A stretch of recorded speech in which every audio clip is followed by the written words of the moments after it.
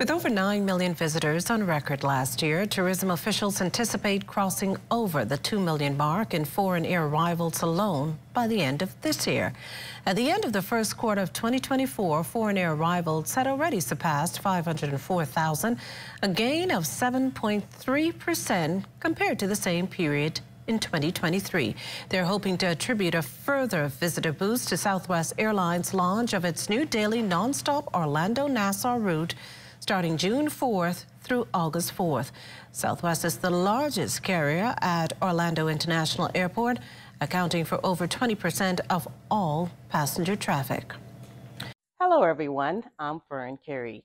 Thank you for watching our YouTube page. Be sure to like, comment, and subscribe for all things MCO-NAS.